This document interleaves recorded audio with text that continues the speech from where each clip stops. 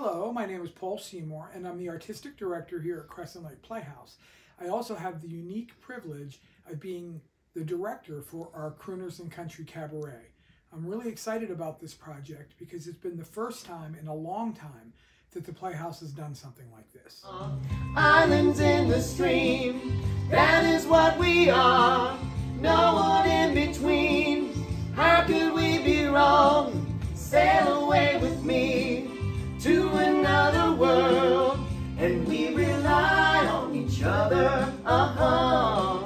From one lover to another. Our audience often has a very diverse taste in music, and many of our summer unplugged performances feature younger performers, and often much of the music is either Broadway music or it is popular music of the day.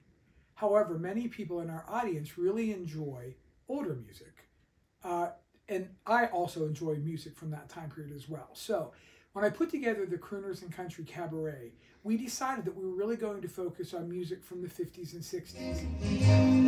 Till that lucky day, you know darn well, baby, I can't give you anything but love. I do want to mention one thing. We are not attempting to recreate the music of Peggy Lee, Tony Bennett, Johnny Cash, Dolly Parton, Frank Sinatra.